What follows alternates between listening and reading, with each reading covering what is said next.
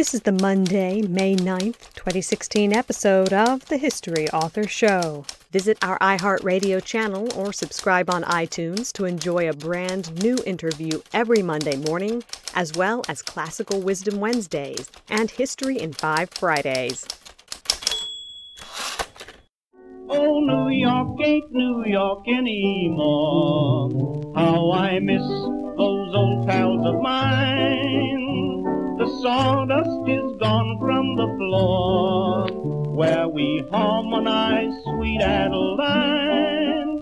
On the east side, west side, things ain't like before. There are tears in the eyes of the regular guys. Oh, New York ain't New York anymore.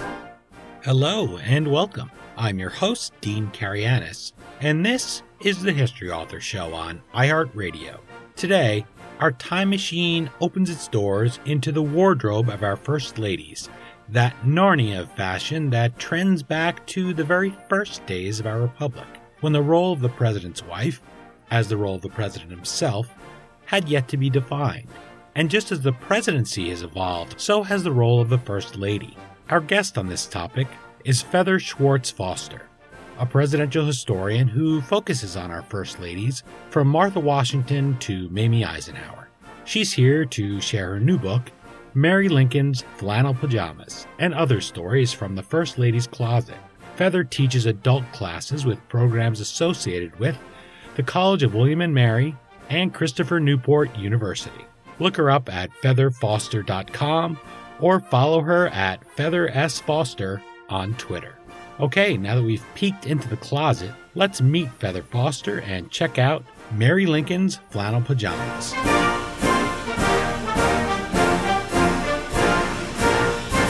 I'm joined on the line by the extremely energetic, really exciting person to talk to, Feather Foster. She's author of Mary Lincoln's Flannel Pajamas and Other Stories from the First Lady's Closet. Thank you so much for making time to talk with the History Author Show. I'm happy to do it. Now, you were just telling me before we started that you like to talk to dead people. Oh, I do. And that's exciting for you. And you write history, you said, for people that think history doesn't matter, that kind of thing. So talk a little bit about that, about how the people you're aiming at with Mary Lincoln's Flannel Pajamas maybe think they never want to pick up a history book. Well, when I talk to a lot of people, and I do a lot of signings and lectures and talks, and I get these very no-sounding yeses when I ask them about, do you like history? And go, well, I don't know, and well, I suppose. And I really have come to believe that the people who don't like history don't like it because they were never properly introduced. They never learned it from the ground up by the time they were 5 and 6 years old, so that they grow to really have a good understanding of it. And today we can introduce people to a bunch of women who you and I feel like many of them are our friends. They are. They are my dear companions and have been for years. Yes. Yes, and it's nice to see them pop up. And for myself, I've read a lot of presidential bios. I've read some of their wives. I interviewed Betty Boyd Caroli about a lady who's a first lady a little beyond yours. That is Lady Bird Johnson. That's a lot of ladies there at once. But I interviewed her about her book, Lady Bird and Lyndon. And you get to know her in a new way, but she's pretty modern for my taste and your taste. Yeah. Our time frame sort of cuts off there with Mamie Eisenhower. Yes, I do. Mm-hmm. And yet, despite all that reading, I found myself learning a lot more about these women than I'd come across before. And when I pick up a book, sometimes I'm a little bit worried that this is going to be all stuff I've read before, that it's all going to be just copied off Wikipedia or something. And I wouldn't want to have somebody on for that. And I wouldn't want to read it because I've kind of done it already as somebody who's steeped in this sort of thing.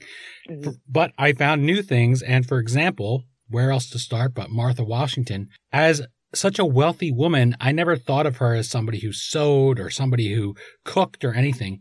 But you have a very homey anecdote about her and her speckled apron. So And tell her us. speckled apron. Martha Washington was a very wealthy woman, but she wasn't born wealthy. She was born gentry, like Washington was. They came from a good family. The family had property. They had a certain amount of money, certainly enough to get them a seat in the House of Burgesses, but they were not what you would call the real wealthy, the Burrs and the Carters and the Lees, of Virginia. And she married Daniel Parke Custis, her first husband, and he was very, very, very wealthy. And so most of the Washington wealth came from her being the widow of a very, very wealthy man. So she learned how to cook and sew and do all those domestic things from when she was a girl. And her sewing was basically limited to the fancy work, the embroidery, and she did it very, very well. And she supervised in the kitchen, and she was up every morning at 5 a.m. or even earlier to go down to the kitchens and help supervise and make sure this got done and that got done. She was very, very hands-on.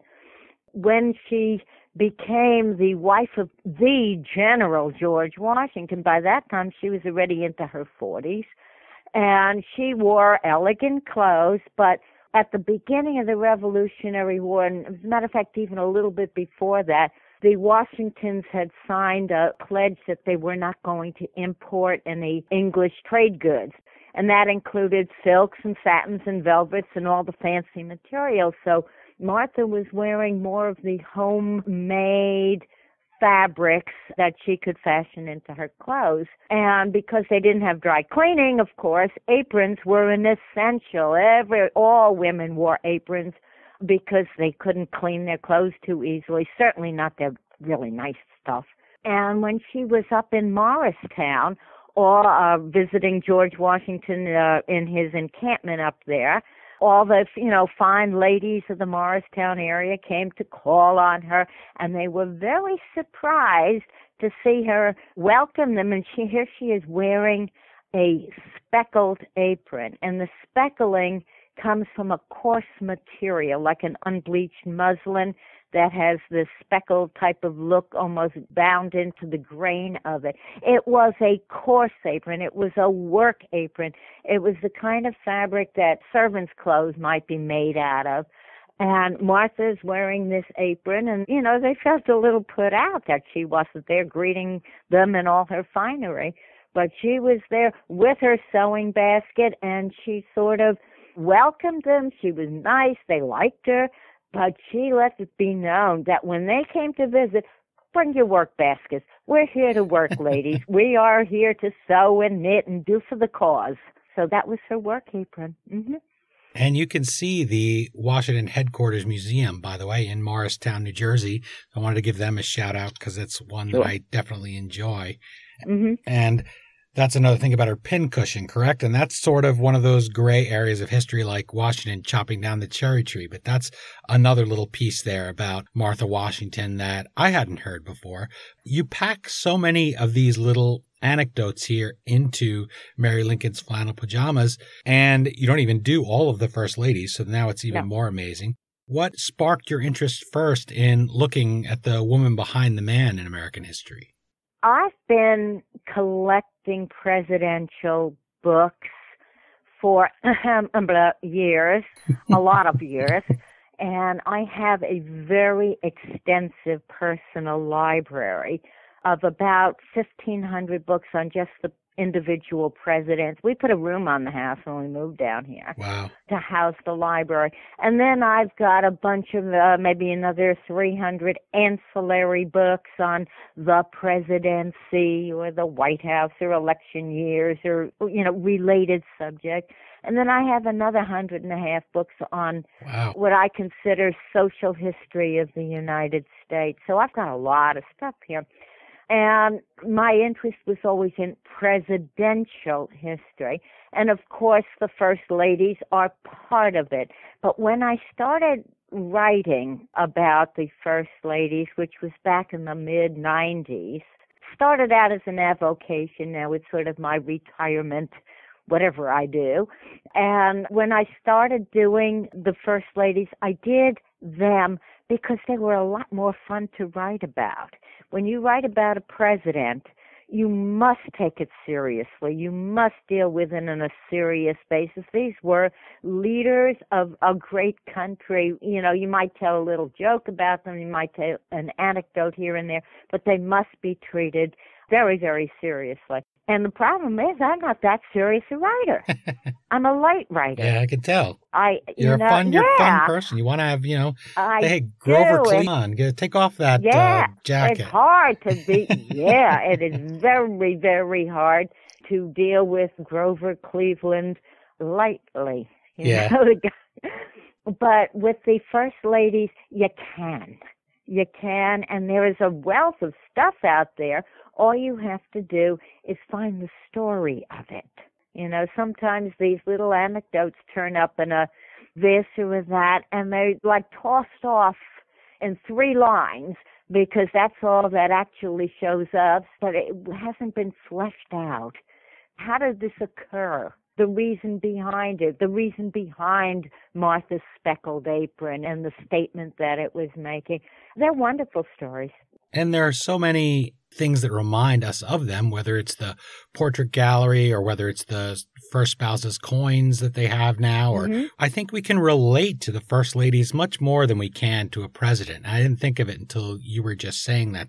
When I read about a First Lady, I say, boy, she has to watch it much more. She's in the wake of somebody else. She has to be looked at as a person with authority, and yet she's really not in office, and she maybe didn't even want to sign up for this job. A more modern example would have been Laura Welsh Bush, George W. Bush's wife, and she said, he promised me I would never have to give a political speech. He said, just give one when he ran for Congress, and that would be it. Well, of course, then your career takes off, and you end up giving speeches at the 2 Republican national conventions and a million in between.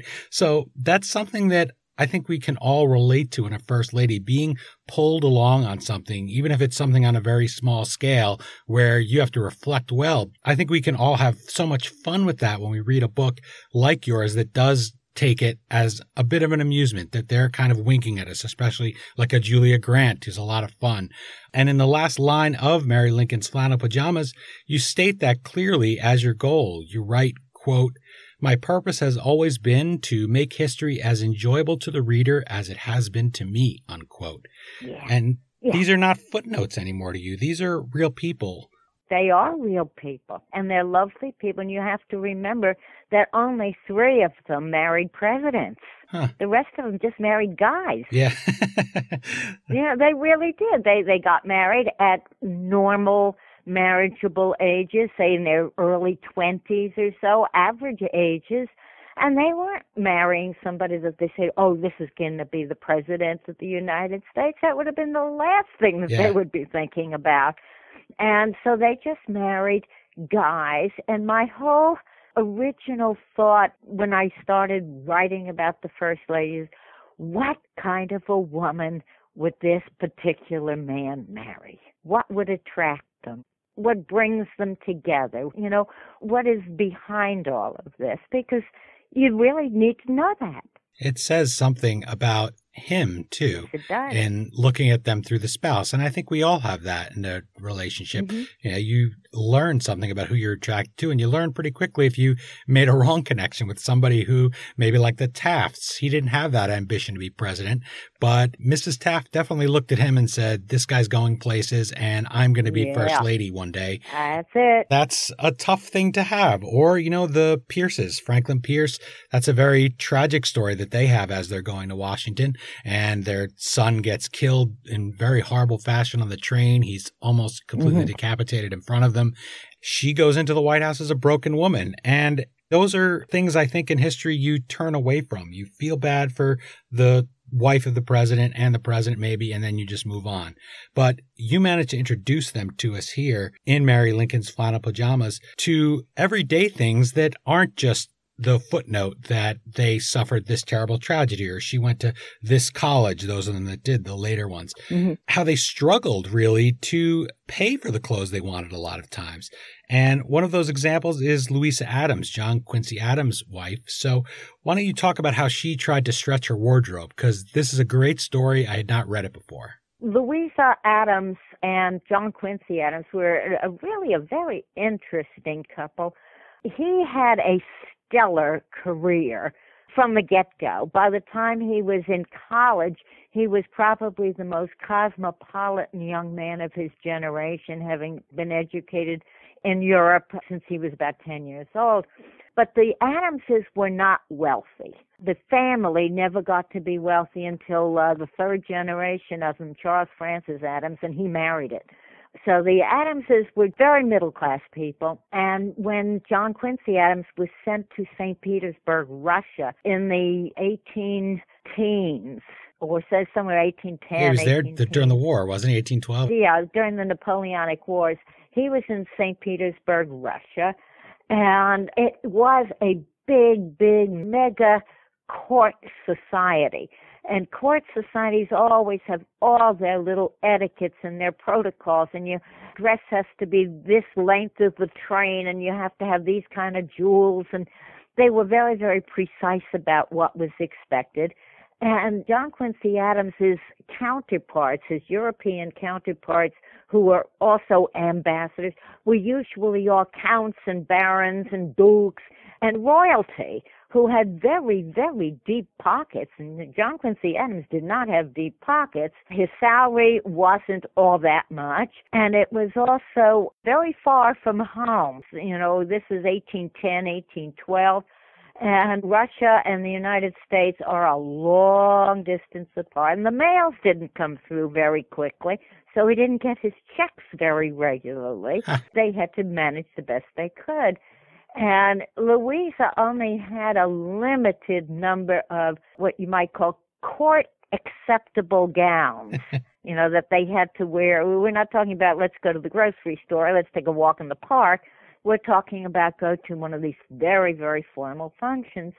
And so what women did, she did it, and women were doing it for generations after that, is they remake their clothes. Or they have it done. She would go to a dressmaker and have her best gown redone. They take the sleeves off and they change the sleeves. They change the neckline.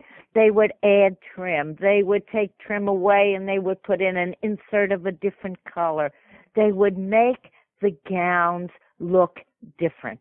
And so she would only have this one basic gown, and she would pay somebody a small amount to fix it, to redesign it, to reconfigure it so that maybe it would look a little bit different.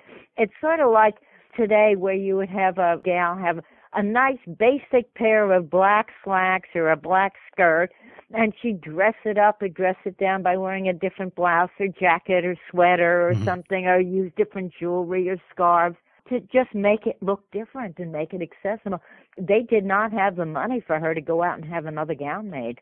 Well, it's going to probably be the first time anyone ever made this connection, John Quincy Adams and Homer Simpson. But I think of an episode of The Simpsons where Marge finds, I guess it's a Chanel dress buried in the discount rack, and she buys it.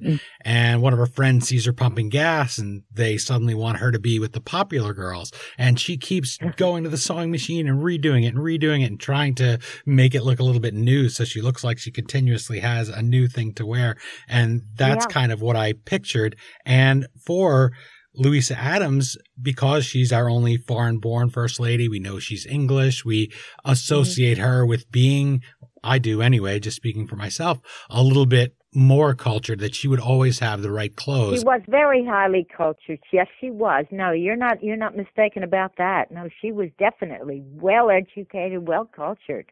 Yeah, she just married somebody who couldn't keep up with the Dukes. That's something Theodore Roosevelt said when he went on a tour of London and Europe after he was president. And he said, if I see another king, I will bite him. And that's sort of... That was Theodore. Theodore Roosevelt said, And I said, that's what it sort of made me think of, because you didn't have ambassadors as you do today that every country sends to every other. We were not a major power. Only the major powers would have had a real ambassador and have a real position there. So that's right. And JQA, of course, was also thinking about back home. This is a republic that my father helped found. I don't want to look like I'm putting on airs, and they already were always accusing the Adams of being royalists. So that had to be a concern, and that did haunt him later in his career. They made up some real crazy lies about him, too, on that score. So there you go. The wife has to worry about it, and there are many of those moments in your book. I love doing it. My guest is author Feather Schwartz Foster, and her book is Mary Lincoln's Flannel Pajamas and Other Stories from the First Lady's Closet. You can enjoy a sample chapter of the book absolutely free. You don't have to give your email address or a credit card or anything. Just visit featherfoster.com. And if you join me in following @FeatherSFoster on Twitter, you'll see many more fun stories about our first couples. Feather is very active on Twitter, which is nice to see. Farron W. Smith, founder of the Edith Bowling Wilson Birthplace Foundation and Museum, wrote, quote, I found the stories from the First Lady's Closet fascinating and entertaining.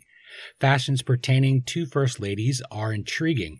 These fun-loving stories of the world of fashion of First Ladies are insightful and are sure to make you smile, unquote. And that's very nice, especially since it comes from one of these keepers of historic figures, presidential sites, and I've been to many of them myself. They are protective of the people that live there. They really are their friends. They're living with their images all the time. They're living with their stories. They're often seeing the descendants come in there. They're very active for them. So I wanted to ask you from that perspective, how did you approach folks like those at the Edith Bowling Wilson Birthplace Foundation? How did you go to them and say, I want to tell this intimate portrait? And what has their reaction been now that the book is out? Farron and I go back a ways. We go back about 5 years or so that I have been in touch with her because the Edith Bowling Wilson birthplace is in Virginia. Okay. I have not been there. I will get there. As a matter of fact, Farron and I have talked about my going out and doing a program or a signing or something. The thing is, you're from New Jersey. I'm from New Jersey. That's why we get along so well. It must be, but Virginia and New Jersey are about neck and neck population-wise.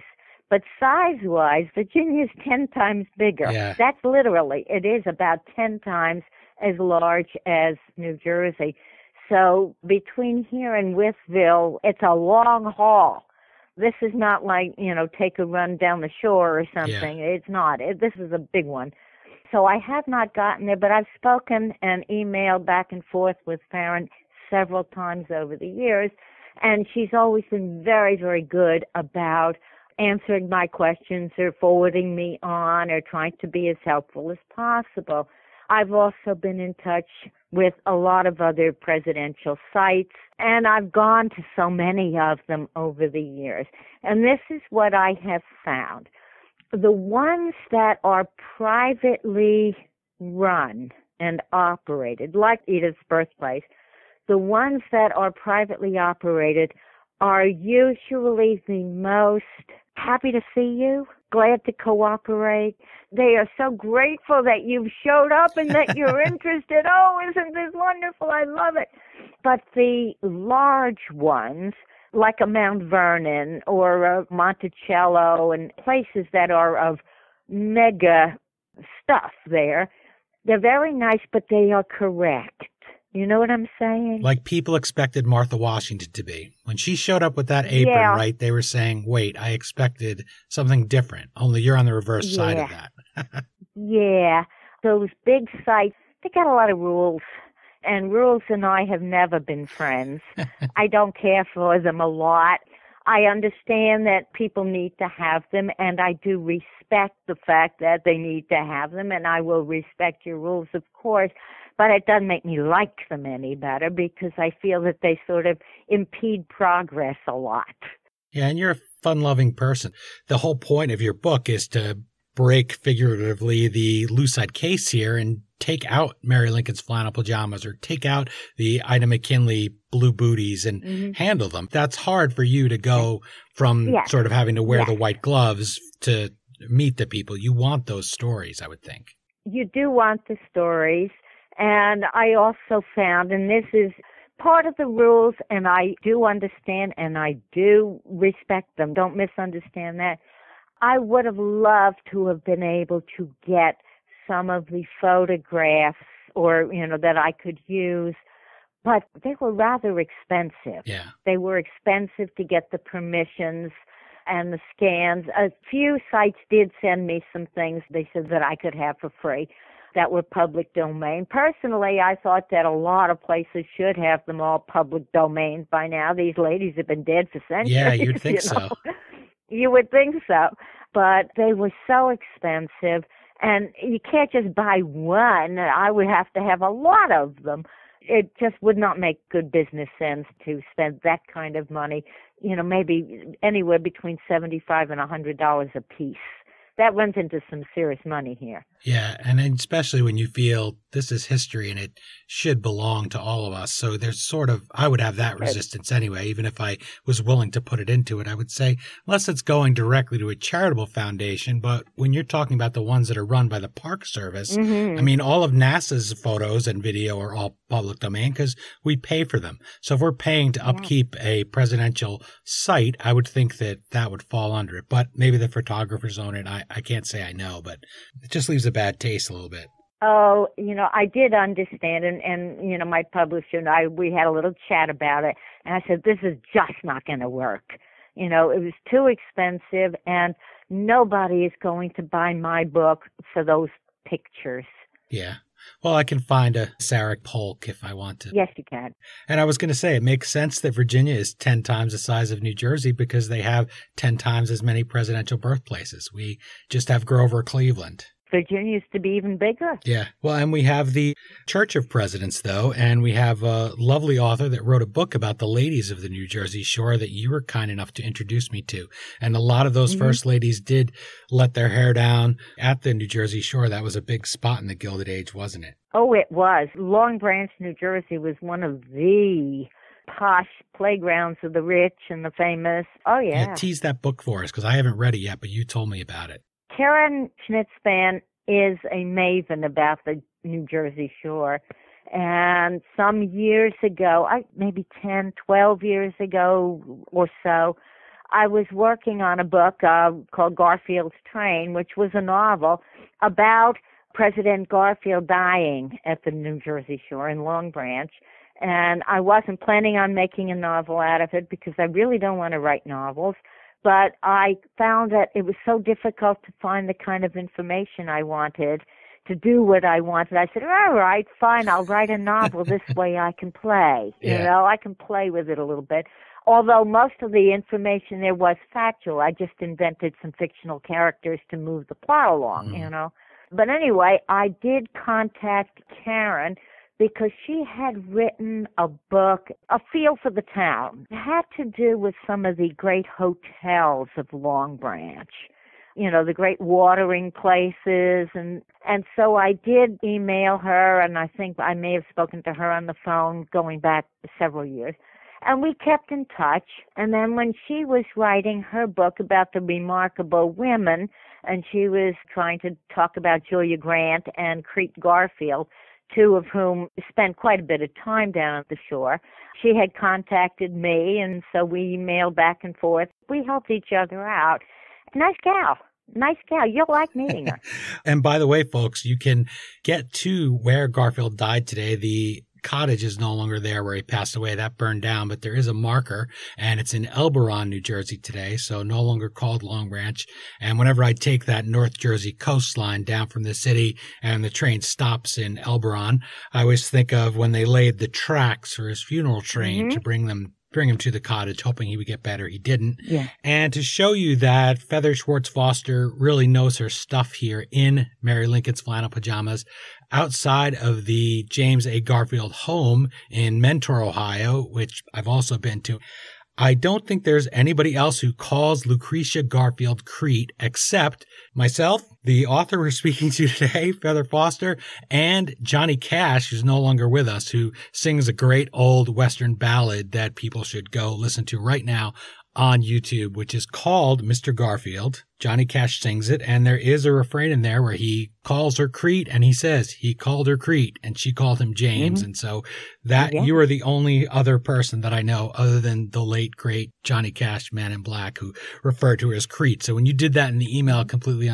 unselfconsciously, I said, wow, this lady really knows her stuff, and you have such an affection for somebody like Lucretia Garfield. And James A. Garfield was the president, and he's only president for a few months, and he's dying for 11 weeks. So people don't know him much. So to be the first lady, people don't know her much. And she was really one of the first ones that took the burden up of the president that was murdered and was able to carry that on. She made that her life's work, and she was a young woman still at the time. She could have gone and gotten married again if she wanted, and she maintained his legacy. And part of it today, as we said, you can go see in Mentor, Ohio. That's great. Another Ohio president, they're competing there with Virginia for the most, is the Rutherford B. Hayes Presidential Center in Fremont, Ohio. I have also been there. I took my lovely wife, Kathy, on our way from Canada, bringing all of her stuff in the U-Haul. And I said, oh, hey, right here in Fremont, Ohio, look, there's a presidential library. You want to step in? It's great. And that started her going to many, many presidential sites with me. So I really always appreciate that. It's a great memory to go in there with somebody from another country. People in this country don't really know the Hayeses that well. So you can imagine being from Canada. But that is a very great spot to go and learn about both of them. And despite that trip, despite reading about them, I did learn something new, even about Lucy. Tell us how she kicked off the tradition of First Lady portraits. Lucy Hayes was First Lady in the 1870s, right after the Grants. And she was our First Lady who had the benefit of higher learning, which would be equivalent of a college education. And she liked art. She enjoyed it, and she did have a certain amount of culture to her. Art, of course, even after the Civil War, as women were starting to emerge into not just a domestic life, they could emerge out a little bit more. Art was something that was socially acceptable. Nobody was going to holler at a woman because she liked art. And Lucy noticed in the White House that there were lots of portraits of presidents, but not really any of the first ladies. And so she went on a campaign to acquire some. Most of her predecessors, if they had portraits painted, they remained in the families of that particular first lady and president. And they managed to buy some. They managed to get some on loan. But the big portrait of Martha Washington, that's on the other side of the big Gilbert Stuart, maybe. I'm not sure. Some people say yes, some people say no. But it looks like a Gilbert Stuart. The big, big, massive one, the one that Dolly Madison had cut out of the frame and saved from the War of 1812. The big, big matching portrait of Martha was done in the 1870s, and she had a commission for the White House and began the legacy of having a First Lady's portrait done. And hers was the first First Lady's portrait specifically painted for the White House. And the Smithsonian Institution has an exhibit of the collected... Oh, tremendous collection. Tremendous collection. Biggest in the world, I think. Thousands of clothing articles of the First Ladies. Oh, yeah. And it's their most popular. I think it is their most popular exhibit. It has never been just taken down and stored. They change it every couple of years to refresh it and to take care of their treasures, because some of these articles are very old and you have to keep them impervious to dampness and moisture and dust and dirt and those type of things. The exhibit's been going on for, 50, 60 years now, Wow. continually. And what insights do you hope people get from reading Mary Lincoln's Flannel Pajamas when they go to the exhibit? Well, hopefully they will appreciate what they'll be seeing at the exhibit. But what I try to do in my writing, when I write about the First Ladies, I try to do something that you don't get in a museum or a presidential library. Some presidential libraries have done it fairly well, but most miss a little bit on it. They are so concerned with the real history, the nuts and bolts and everything else. What I try to do is I try to give you flesh and blood, heart and soul, so that you get to know these ladies. They're delightful. Absolutely, because when you look at those dresses in the case on a mannequin, it separates you so much from them. And obviously, as we were saying earlier, you understand that because you don't want people spilling chili sauce on it or, getting smoke on it or whatever might happen. These are treasures and you can't replace them. Mm-hmm. But you do want to know the person. And I think that's where Mary Lincoln's Flannel Pajamas is such a pleasant surprise, because I have gone to even the National First Ladies Library in Canton, Ohio. It's the house that President and Mrs. McKinley lived for a time. It's called the Saxton House. It was her maiden name. It was Saxton, and that was her family home that she lived in. The NFL Hall of Fame is also in Canton, where there's the McKinley Library. All historic things you can see, but you're behind a velvet rope and you're behind the glass a little bit. There's not too much that you can really touch there. And speaking about going behind the velvet ropes and everything, I was at the McKinley Museum, which is really, it was part of a library. I was there, I think it was 92 or 93. It was quite some time ago. And it was just a few glass cases with some stuff in it. And then in this library, it was not a specific dedicated to McKinley Museum. It was a piece of the library. They sectioned it off. But they had this big room, and they put in his desk, and they tried to make it look like the office would have looked like in the White House at that time. And I went, and I was talking to the docent, and I think they were grateful to see me, because not too many people were showing up, Yeah. It's not like a Mount Vernon, someplace where you get a lot of visitors. People weren't going there, and when I showed up, and I was reasonably knowledgeable, and I was asking all these good questions, he says, "Oh, come with me. And he took the little velvet stanchion down, and he took me in, and he let me sit at the desk, and it was wonderful. I loved it. It was great. Well, I envy you sitting at McKinley's desk, and I want to tell people that you can go today. They have a lot about Stark County, Ohio there, and they have much more McKinley, including an animatronic William McKinley and animatronic Ida McKinley, who speak to you. So they did not have that when you went in 92, I bet. No. They have done much more. People know from listening that I'm very passionate about McKinley. You certainly know that, because I emailed you on the subway, and I said, I opened your book, and I found the picture of Ida McKinley. And I said, oh, poor Ida. She had such a hard life, losing 2 children tragically, all her health problems, losing her husband. And then I went to the next page where you have the first line of your chapter, which was, poor Ida. Poor Ida. And I said, whoa, that's weird. Yeah, poor Ida. But she's worth knowing. Just very because she was much worth knowing, because they are in the history books and I'm not. And you're not, and most of the people tuning in, and you're not. So they are there, and so we should know them. The most expensive inaugural gown in history. What was that dress, and who did it belong to? Well, I think it's the most expensive inaugural gown, and it belonged to Rachel Jackson. And Rachel Jackson never really made it to the White House. Her husband, Andrew Jackson, was elected in November, and he was inaugurated the following March. And Rachel died around Christmas. So she knew she was going to the White House, but she didn't last that long. And by the time she died, she was about 61 or so, and her health was poor. She had a bad heart, and she had a tough life. And she wanted to be a first lady about as much as she wanted to hang by her thumbs. This was not for her. This was just not for her. She was a very reclusive woman.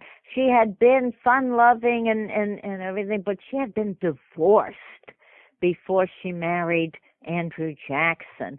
She had sort of somewhat of an arranged marriage when she was about 17, and her first husband was abusive and very unhappy. She was divorced, and she married Andrew Jackson, and unfortunately for everybody concerned, she married him before her divorce was final. Now, I'm being simplistic about it, but we can't go into great detail right now. But the upshot being that it caused a great deal of scandal, and it changed Rachel a lot. She became very withdrawn and very reclusive, and a real homebody, did not want to leave her small environment with her family and her friends and just a limited environment. Problem was, Andrew Jackson was sort of born larger than life, and he was a man who just couldn't stay put. And when he became president, when he was finally elected president, and he was no youngster, he was past 60 when he was elected, Rachel didn't want to go to the White House. She didn't want to go at all. But he wanted her to go with him, and so she said, okay. She would go, and she'd bring a couple of young nieces with her to do the social stuff, and she'd just pretty much hang out in her rooms a lot. But she needed a gown. She was going to need an inaugural gown. And so she went into town with some friends into Nashville to have a new gown made. And Rachel was a heavy woman. She had become very stout, and the heart condition didn't help because a lot of her stout was also puffy, from the edema that you get if you have a bad heart. And they got her fitted for this gown that really was supposedly, and we have to say supposedly because we have not seen it, more suitable to a young bride than a 60-something-year-old woman with a bad heart and 30, 40 pounds overweight. But she went in and she went for a fitting for this gown, and she reads in the paper that was in the dressmaker's shop that Jackson's enemies, and he had a lot of them, dredged up this whole irregularity about Rachel's divorce and her, quote, bigamous marriage and her adulterous marriage, and they were just dredging up all this stuff about her, and she was just so unhappy.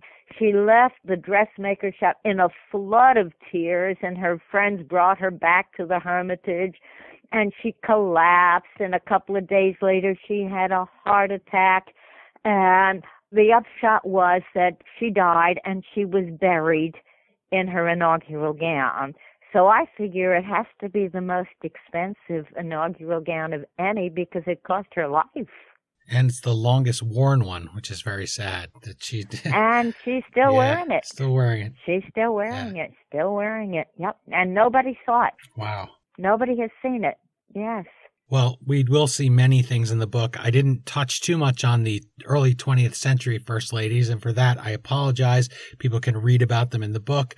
One we will touch on, though, is Calvin Coolidge. He tells his wife, Grace, to dye their white dog another color, which I thought was such a lovely example of this dry wit that he had. Why? Coolidge really liked his wife to be a snappy dresser. He really liked that. He himself was a pretty snappy dresser, but snappy for men in the 1920s, looked pretty much the same all the time. But he liked his wife to look sharp.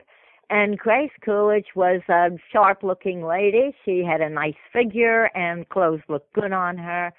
And he took a big interest in her clothes and her hats and her wardrobe and everything. And when she was having her portrait painted, Howard Chandler Christie was the artist who painted her portrait. And it's a very famous portrait, and she's wearing this red dress with a real 1920s look to it, that straight, slim line. And it was really very, very elegant, very, very sharp looking. But anyway, the artist spent a lot of time going through Grace's closet to see, now, what can we put you in? What's going to look right? How do we want to do this? And he had her trying things on and holding it up on hangers.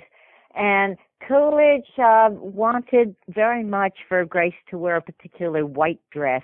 That was his favorite dress that he liked. And the artist said, no, I don't think so. And Coolidge says, well, I really like that white dress. And Grace was pretty non-committal about it. She didn't really care, but she was kind of inclined to let the artist have his way, and he knows better. Coolidge kept saying, no, the white dress, the white dress. And finally, the artist explained that what he wanted to do to show some warmth and style for the picture, they had a white collie named Rob Roy, and they wanted to have Grace with the white collie. And he says, and you put her in this red dress with the white collie next to her. It's a wonderful contrast in colors. And I think Coolidge knew he was not going to win this argument. What did he know about art? He didn't know anything about art, and he didn't know much about color or contrasting colors. But he did know he was not going to win the argument. And finally he just says, well, dye the dog. And leave the white dress.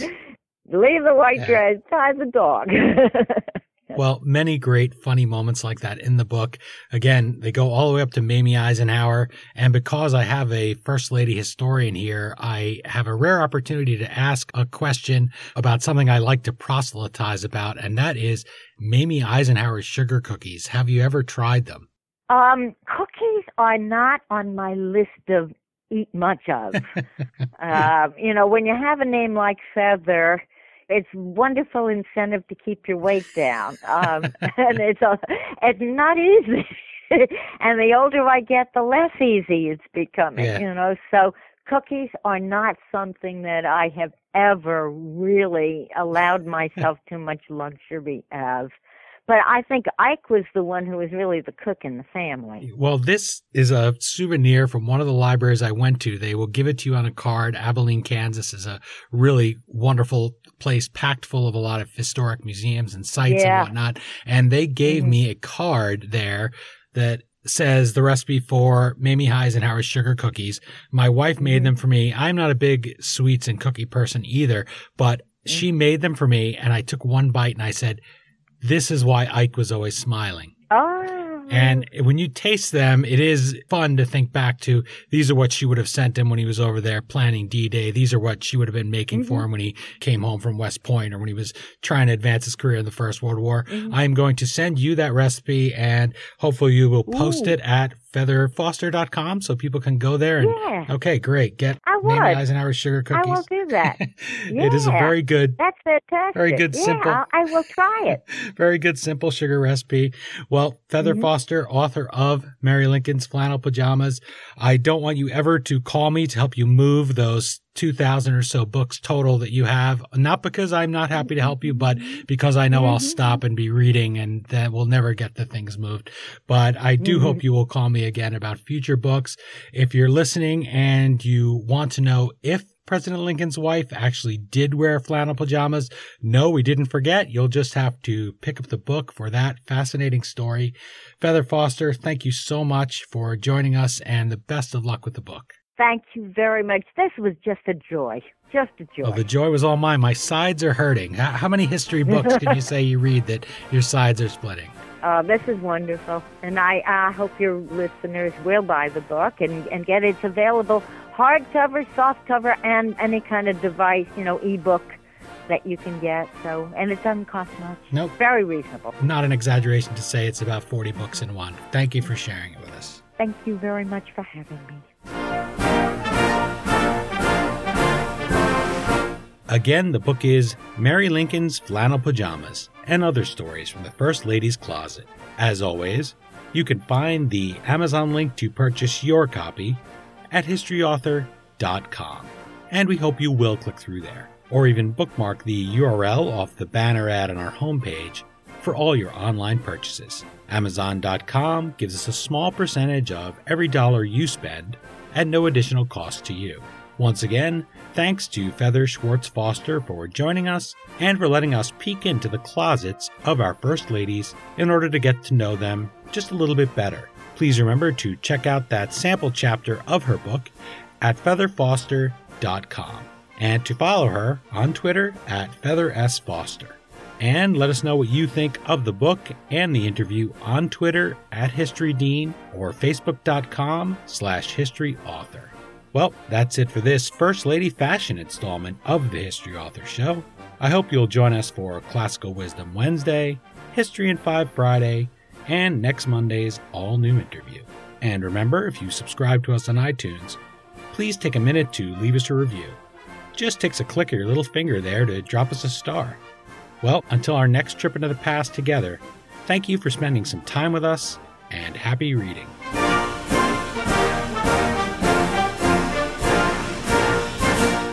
How did you get the name Feather? It showed up on my birth certificate. We still call it Broadway, but what's in a name? Take it from Georgie, it isn't the same. On the east side, west side, things ain't like before. There are tears in the eyes